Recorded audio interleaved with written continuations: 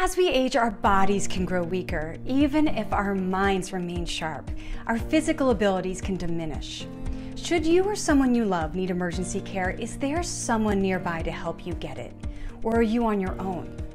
If you have an emergency extended hospital stay, is there someone to take care of your home and care for you when you get back home?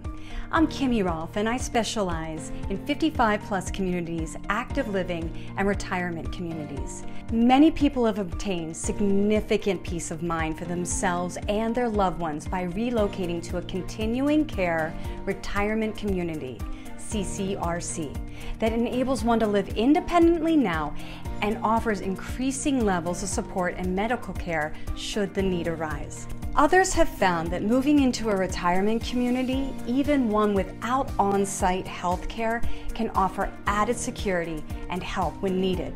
Sometimes it is so important to have peace of mind knowing that whatever the future holds, you have the right supports put in place to help you. I'm here to help you or a loved one during this transition in life.